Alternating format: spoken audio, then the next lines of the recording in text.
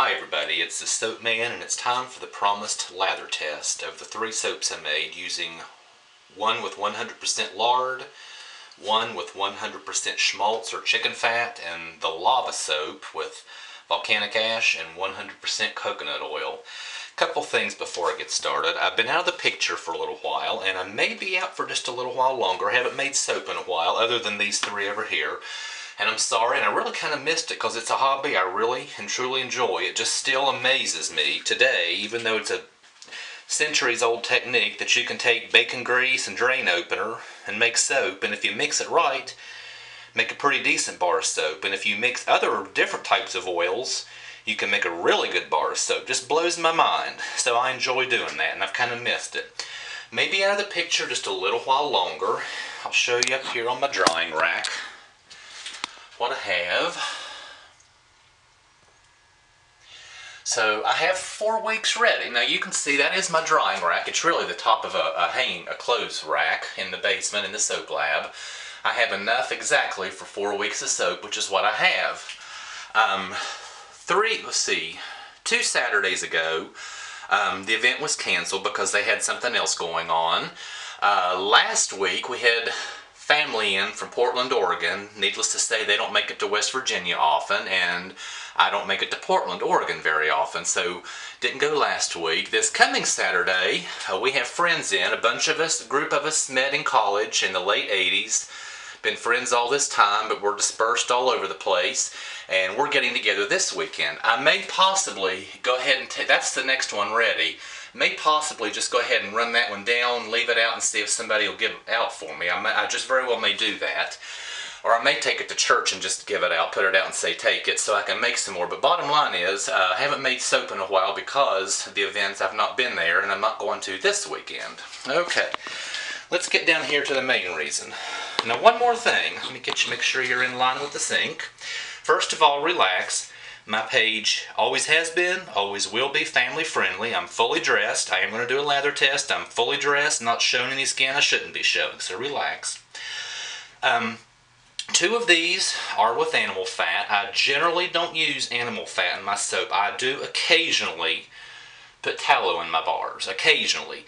Most of the time I use 100% vegetable fat in my soaps. And I realize that some of you watchers are vegetarian or vegan, and I totally get it, totally respect that. My daughter is a vegetarian. She's an almost vegan. She does occasionally eat dairy. She's almost vegan.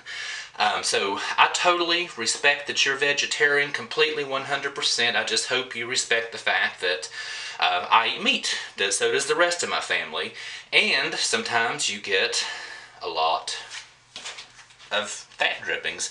And I use this to wash my dishes because, first of all, it amazes me, see, we're still recording, amazes me that I can take animal fat and mix it with drain opener and make a darn good soap and then wash my dishes with it. That way, that animal fat doesn't go to waste, doesn't go in the landfill, and I just get to do a hobby I enjoy. So, here we go.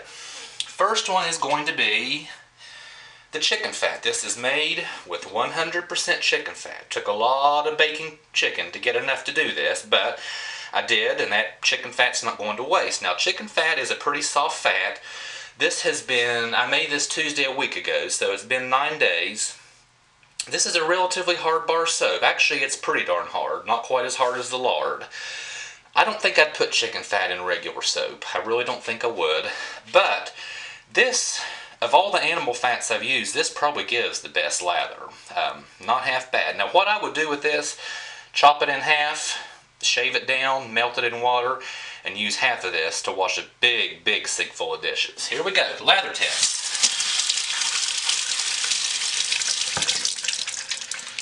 Okay, chicken fat is not bad for your lather. Especially when you mix it up like that. Now it starts out a little bit creamy and then it gets a nice lather. You get a little bit of water on it and look at those bubbles. That is 100% chicken fat. Nice bubbles. Really nice. Okay? See, especially the more you rub, just look at all that lather.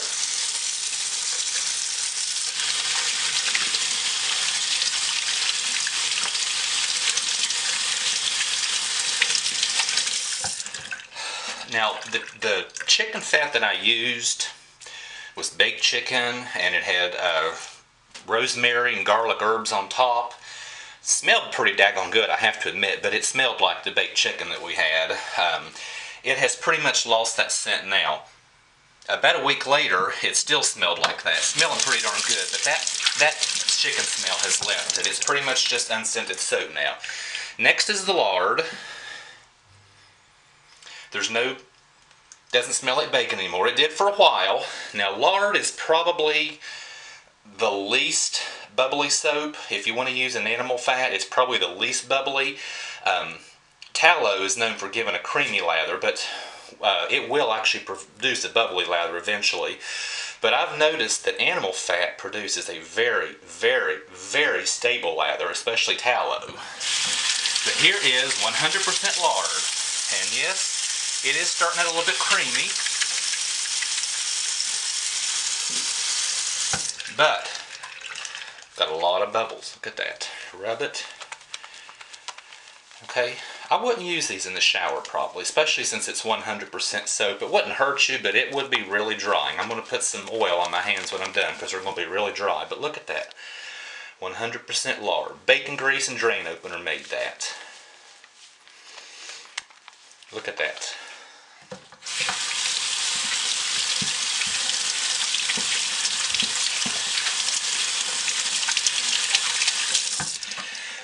And we know generally you want to wait 4 to 6 weeks before you use your cold processed soap. These are okay to use because they're fully saponified. There's no more saponification going on. And they don't have, since I'm going to shave them down and dissolve them in water, they don't have to be super hard and super dry. They'll actually be better if they're not super hard and super dry because it won't take as long to melt them down. Now, here is the promised lava soap. Just before I did this production, I took a shower with this one.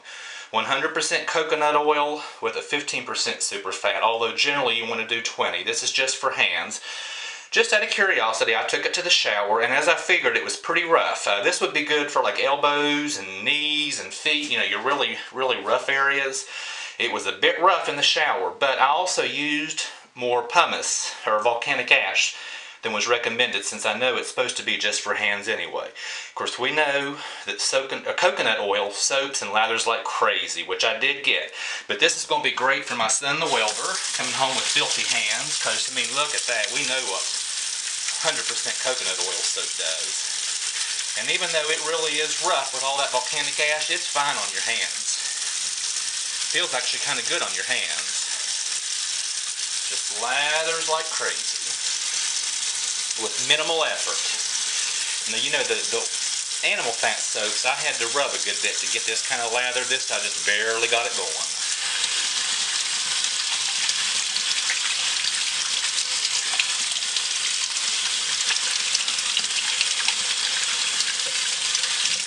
So there we have it. Lather test with chicken fat, 100% coconut oil lava soap, and lard soap. Now, one more thing before I go. I mentioned almost every video. When I make soap, I don't thoroughly scrape out my pots and utensils. You've heard me say it 100 times. You'll hear it again, see it. I just put all those, let them saponify a couple of days, put them in a big bucket of soapy water, and I take all that soap and that super soapy water and I use it to clean the 3 commodes specifically in my house. I just pour this water in. There it is. That's enough for 3. That was the residual from all of these. Okay, so I'll just pour about 1/3 of that in each commode, add some bleach to it to sanitize it, and give my commode a sanitizing bubble bath. So even that soap doesn't go to waste. So it may be a little while before I make a regular bar of soap to give out, but wanted to let you know I'm still here. And I will see you later, everybody. Thanks for watching. Bye.